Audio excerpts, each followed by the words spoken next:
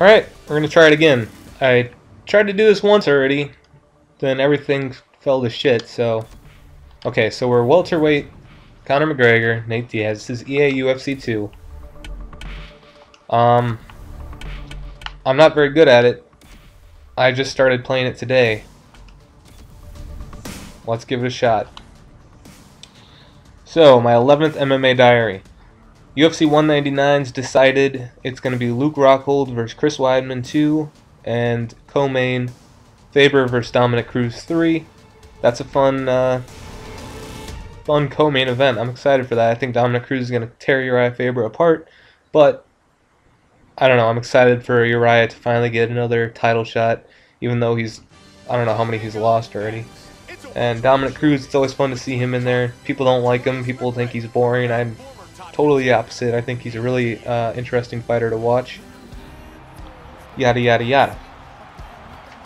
Okay, so the 196 card was pretty crazy, particularly for the co-main event and the main event. But I took notes on the pretty much the entire card. Sorry if you hear my papers crackling here, but gotta get my notes all sorted here. Okay, so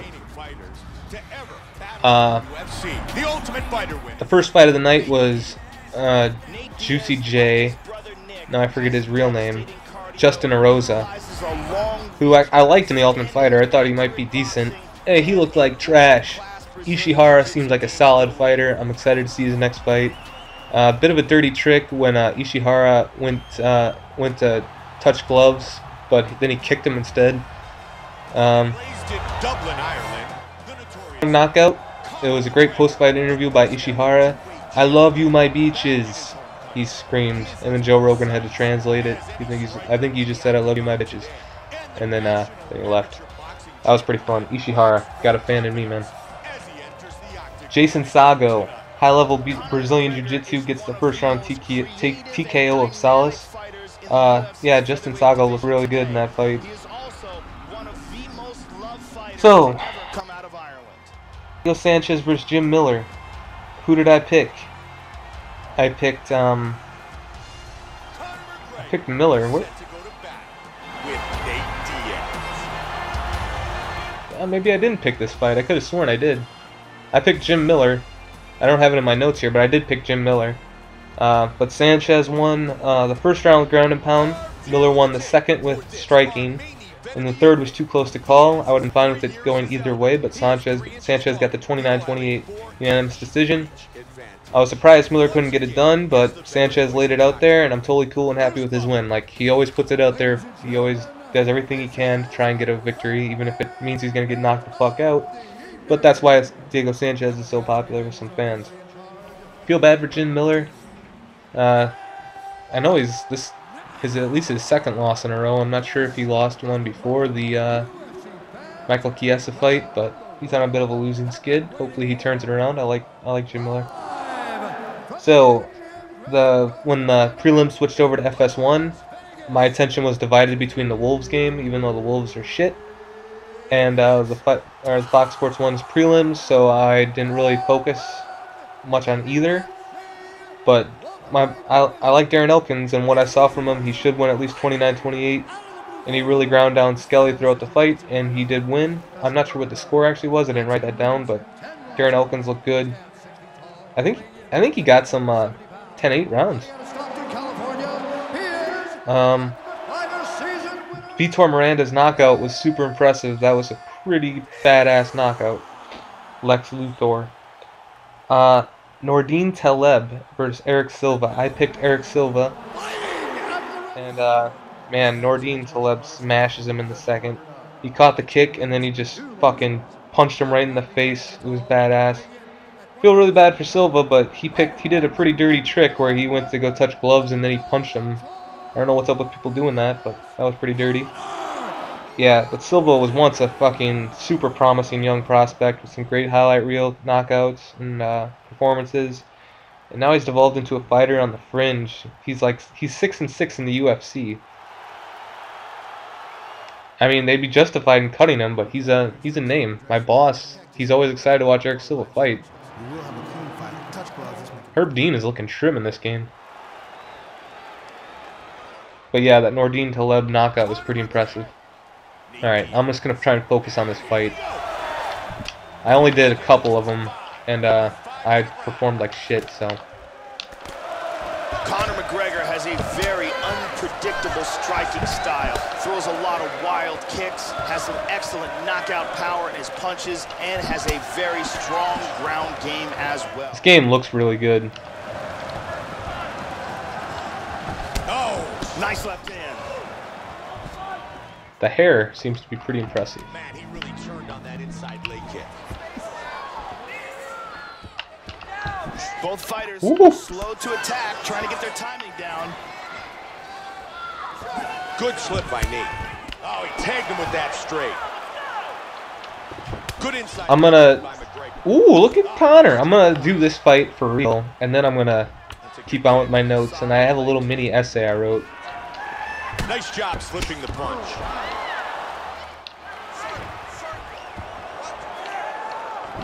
He was looking for the head kick, but it was blocked. Missed on the takedown attempt. I'm really bad on the ground. I don't know. The ground seems to be a bit confusing for me.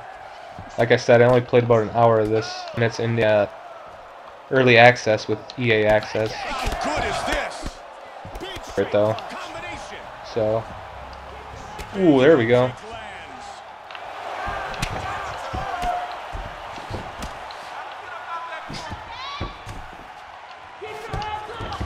Kick his ass.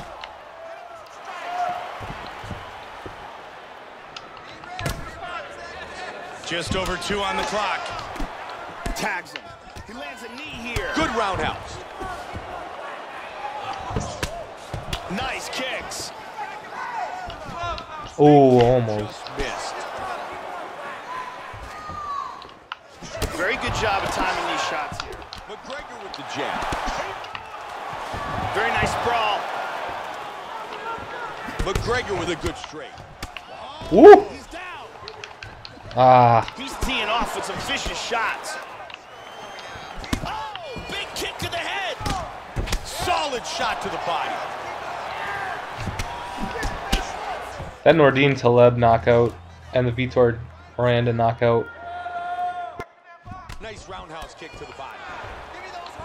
It's strange that a lot of the best fights tend to happen early in the evening, like on the early part of the card, because I think it's because you're so focused.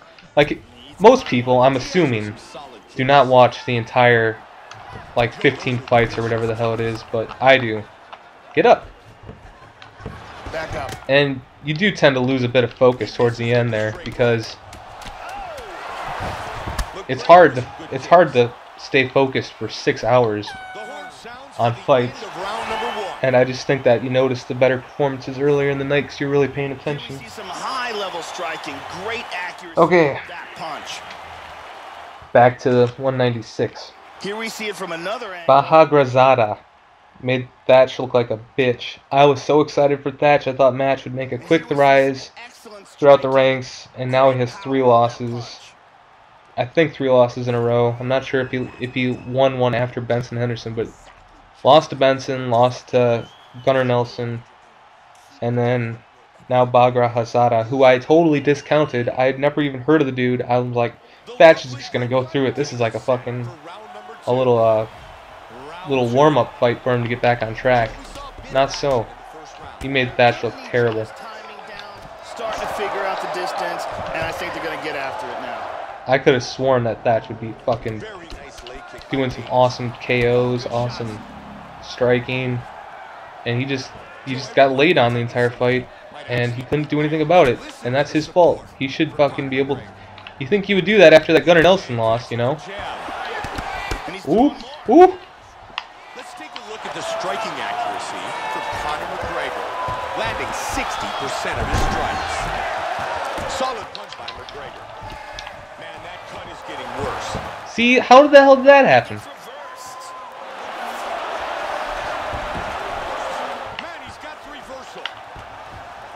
How the fuck am I supposed to block this shit?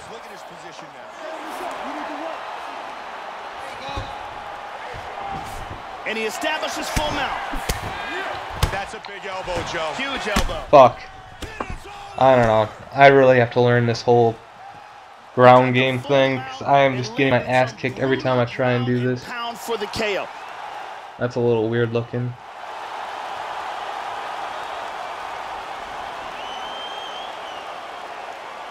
Yep, sorry, but third round submission, head and arm choke by Baja Cruzada to finish that off. It's pretty impressive. Okay, opening video narrated by DMX for the 196 paper. That felt like amateur hour. That was kind of embarrassing. Why is DMX so prominently featured after all of his legal problems? And here is Bruce Buffer with the official decision. Yeah, it seems weird. So, Amanda Nunes versus Shevchenko. Nunes dominated second and did very well in the first. Shevchenko crushed Nunes in the third. Not quite a 10-8, but in the ballpark. Wow, 29-27s for Nunes. This must have been a 10-8 second. Unanimous decision for Nunes. So, it wasn't a 10-8 for Shevchenko in the third. But Nunes did get, well, she did dominate the second. And Shevchenko just started really slow. But I was a little bit surprised that there was a 10-8 second round, but Nunes definitely deserved to win the fight. Let's just do it again, I guess. Tom Lawler, yeah, before the fight, Tom Lawler had Conor peel off tattoos at the weigh-in, and when I saw him in Chicago, he was wearing like a million Reebok, like everything the Reebok had. He put it on and took it all off. Took forever at the weigh-ins. It was pretty funny. And then he walked out to Like a Prayer for his walkout song, which is awesome. I don't know why, but it was just really badass. Lawler tagged Anderson in the beginning of the first, 10-9 Lawler. 2018, Lawler closes the round. Lawler, oh yeah, 2018 for Lawler in the second I had. It was a close round though. And then I've got it 29-28 for Lawler, because Anderson definitely won the third round, but in the end, Corey Anderson wins 30-27 on two of the judges' scorecards. 30-27. That means he won every single round. I thought maybe it'd be 29-28 for Anderson. I would have been okay with that, even though I really thought Lawler won. But 30-27 is just fart noises. It's like fucking terrible. Like, that was one of the worst. I thought Lawler definitely won. I picked Lawler, and what do you know? I got another one wrong. Latifi versus Gian Villante. What a fucking unmemorable fight that was. Latifi 10-9, close round in the first. Villante kicks were pretty badass in the first round, but you didn't use them enough. Latifi 2018 in the second, and then Latifi 30-27. I thought he won every round. Villante looked like shit. Apart from those leg kicks, Latifi suplex was the highlight of the fight. I think that was in the first. This was definitely a prelim fight. It should never have been on the main card. And it was the featured fight before the co-main and main event, which is just insane. They are not... Those are not freaking main card fighters. I'm sorry. Latifi looked good. Maybe Latifi deserves a main card fight now, but that was not a main card fight. I was just fairly disappointed by that. But it was, yeah, 30-27 unanimous decision for Latifi. Okay, I'm going to do one more fight, and then we're going to talk about the co-main and main event for real. Nate Diaz. Here we go! Tonight's main event is scheduled for 5-minute rounds. Make no mistake about it. This game looks really good, and I went through the roster before I did this video. Damn, the roster's awesome. Fighting long. I got the pre-order pack, so I got Sakuraba and Boss Rutan, Mike Tyson's. Oh, he got tagged there. Swinging early, both men. Good front kick to the body by Diaz. And he lands another one right there. Nice strike. I don't like how the clock appears and disappears. And he looks for the shit. He pulls the lights out. He's got him down. Nicely done. He postures into place. Joe, that last shot opened up a nasty cut under his eye. Great transition What? on the ground. Half guard.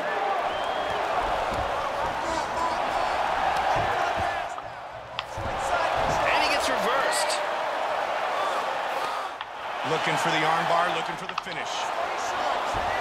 That's out. Very nicely done.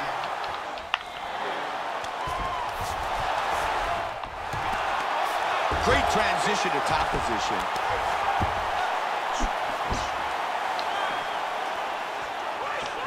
Oh. Man, they really ragdoll when they get their leg kicked out from them. Get up, you fool. Joey changes his stance. Straight left.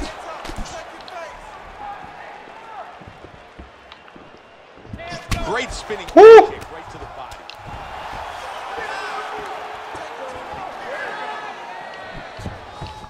Nice inside leg kick by Diaz. Wow, what a back and forth exchange. Wow, what a great job mixing things up. Ooh. Trying to get that clinch. Wow. Oh, beautiful combination. And the clinch. He's able to get back to over-under. Big front kick, Joe. He switches back to southpaw. The block ones are a little weird. You have to do the bumper to block your head, and then trigger to block your lower half, which is kind of strange. Looks for that front kick. Got him. Missed it. I wish they had the Stockton slap in this game. I'd be using the hell out of that. 20 seconds now. That's a solid leg kick. McGregor with an inside leg kick. And again. Woo! I tried to go for a takedown. That didn't work. Wow. They are on their feet. I'm excited for this EA UFC 2.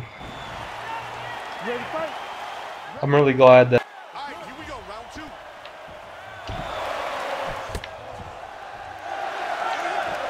Inside leg kick.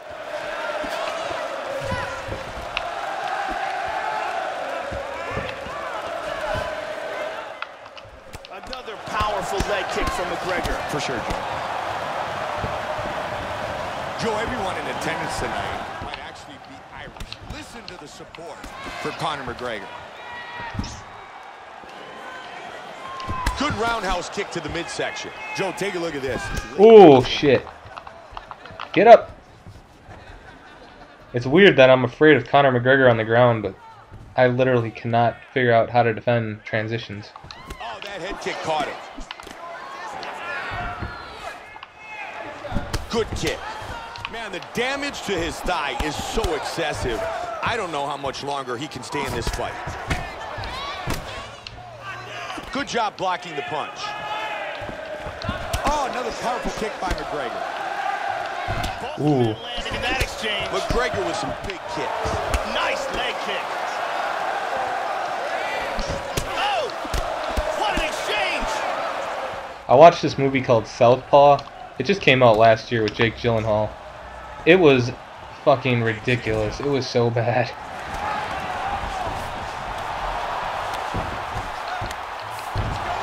Oh, beautiful sweep. He's working the arm here. He's got the leg across the face. He's going to extend his hips. He's got him flattened out on his back. He wants to free that arm. Leans back. He's going to extend his body. Got it. He's all over. Nicely done. There you go. That's a win. He was forced to tap. He got locked into that submission, and there was nowhere to go. Time now for our fight replay. Let's take a look at the setup here.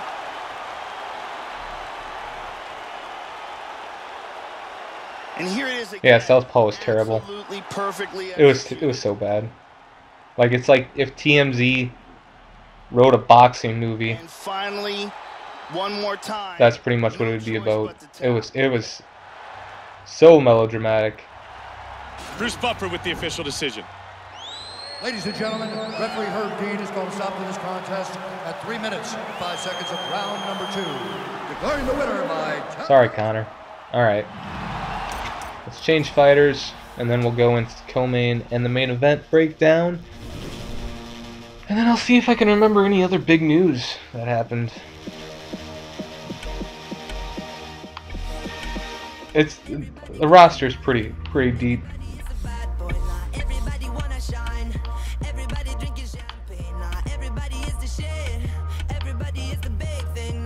It has this guy. I've only seen him fight once, and he was terrible.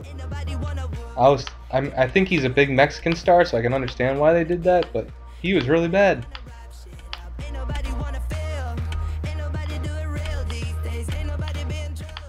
Did I passed Diaz already? No, I didn't. Alright.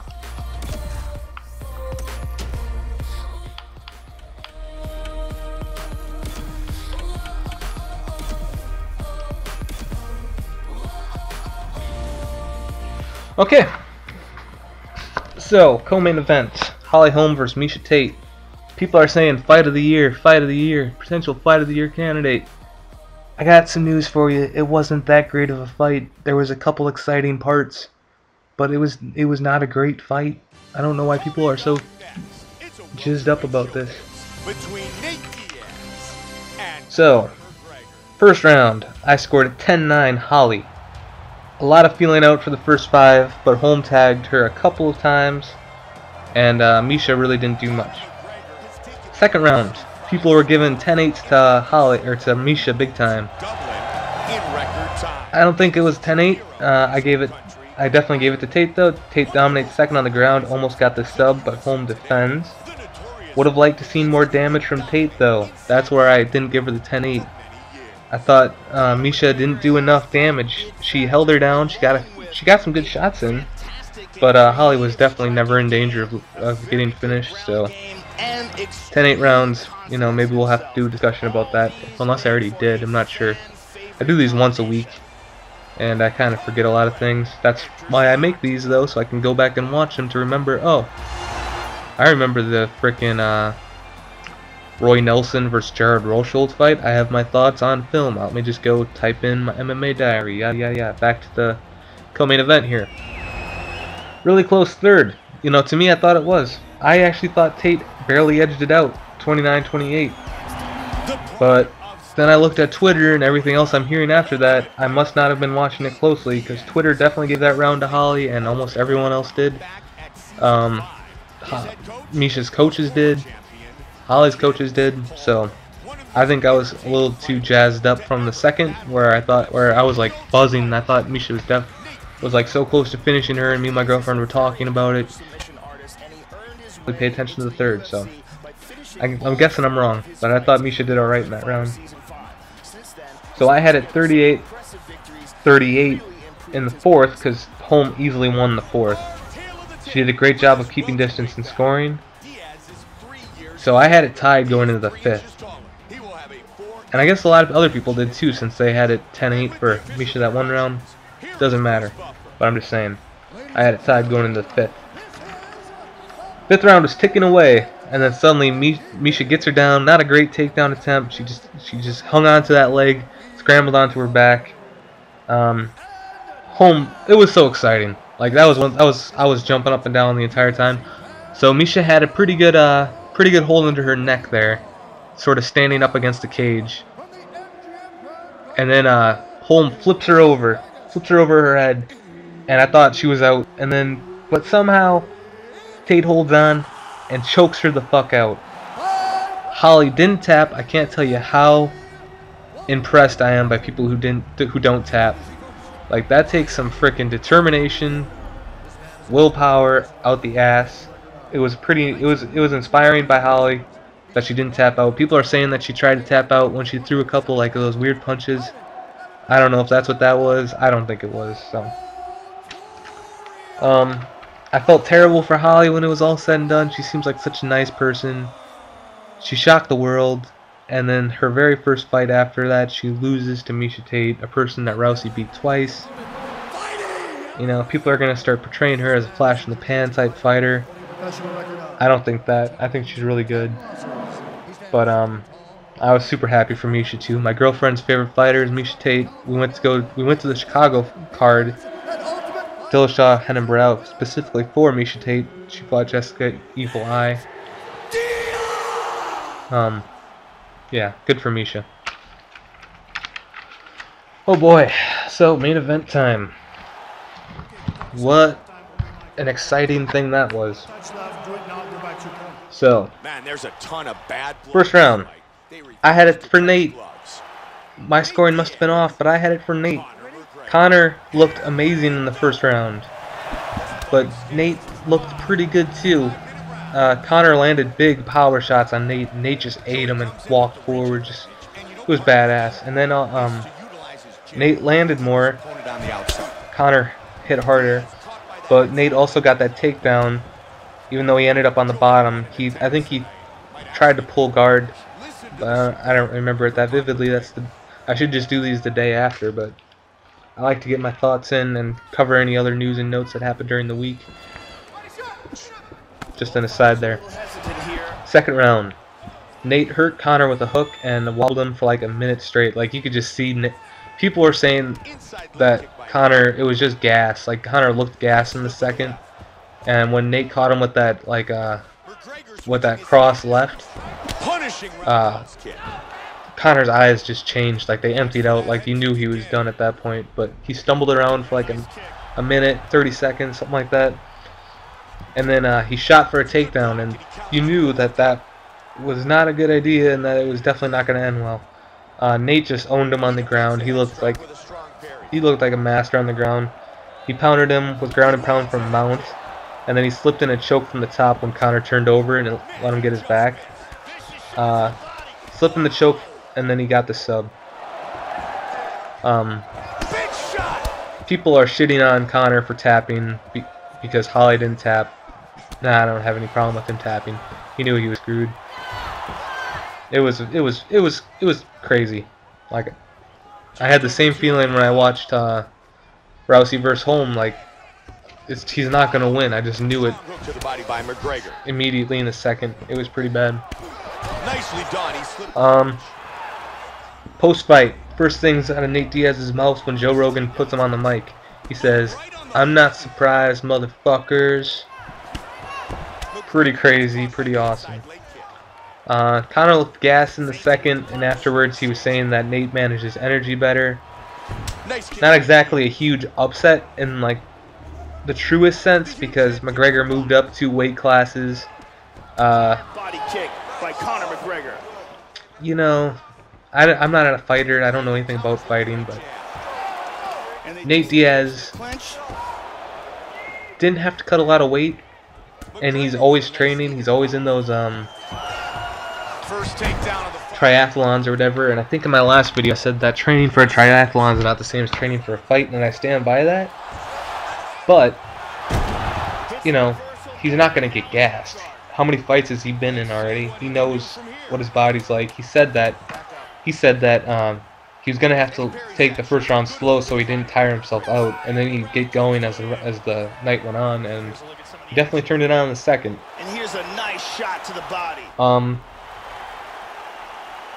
Yeah, but it's not a huge upset per se, but Nate definitely turned over the wagon for everyone but Nate, Frankie, and Aldo. And here's another perfectly. This shuts down the Conor hype train at welterweight.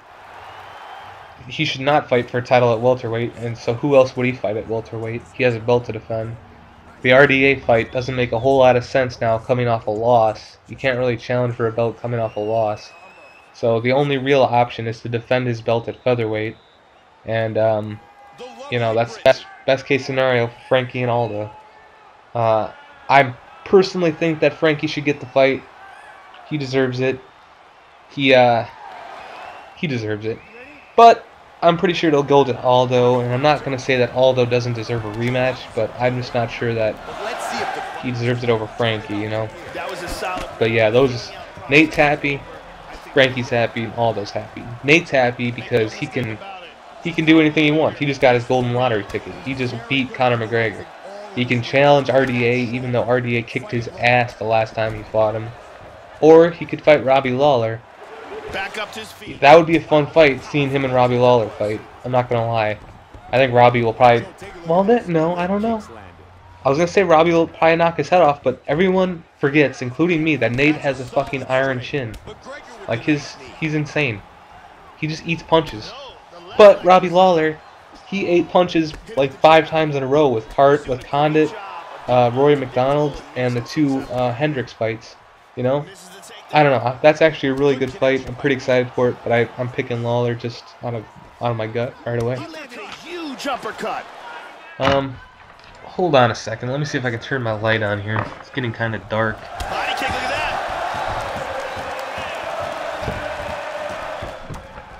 Okay, so now it's just gonna go into straight monologue mode. I wrote a few things out here that I want to read. Sort of expound on the 196 main event and what it means for the big. McGregor with an inside leg kick. Okay, so something that struck me immediately when after I saw Conor win, and even during that fight, was the parallels between the Conor defeat and the Rousey upset. Just listing them off quickly. A similarity is that both acted like dicks before or at weigh-in.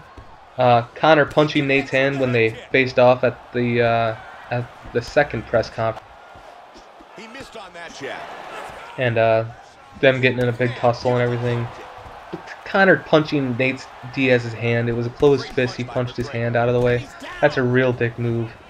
I don't know. It just seems like an asshole kind of thing to do. And then of course Rousey spazzing out at home at the weigh-ins for no apparent reason. That was strange.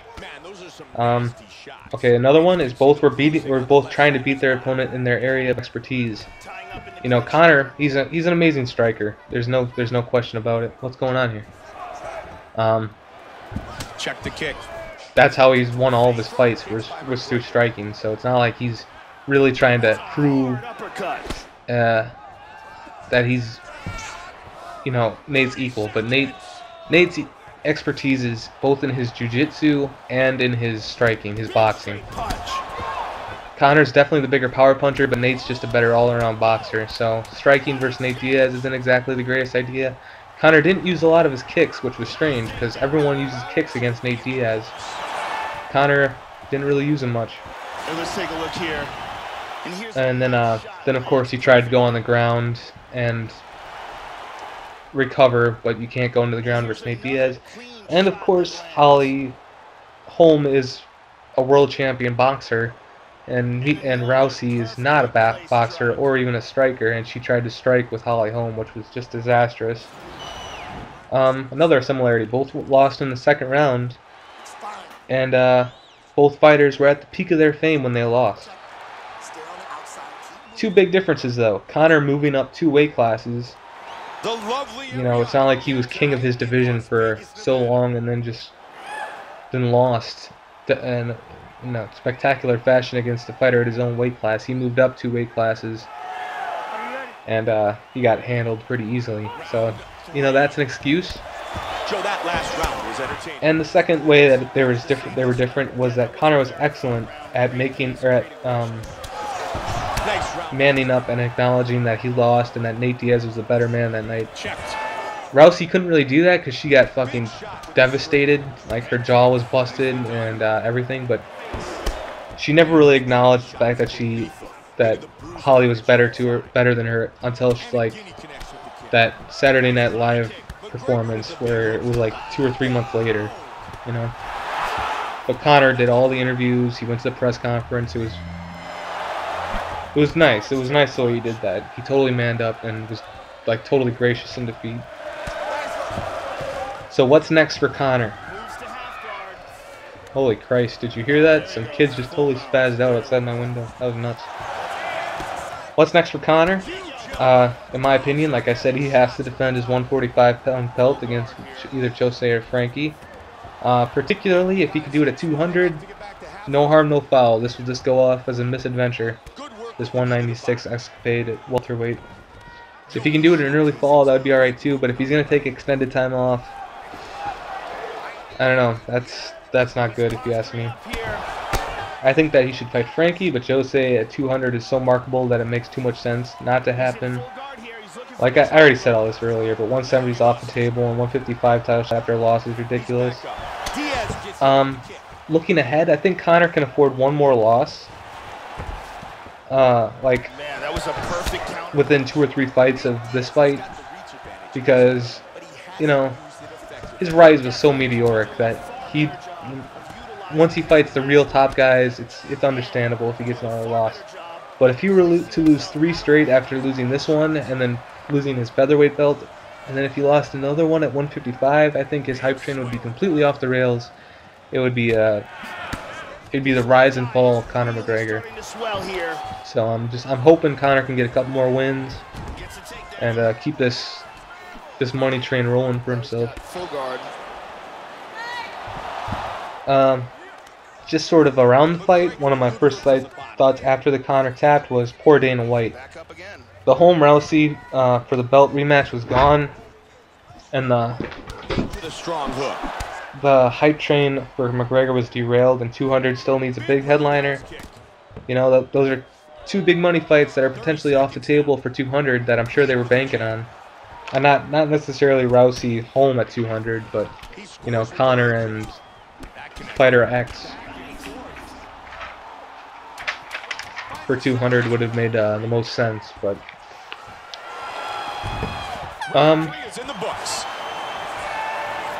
while I thought it was a good night for MMA and the UFC because it just shows how exciting the sport can be, even though, like, you know, in boxing you see the top fighters and you just expect them to win every single time.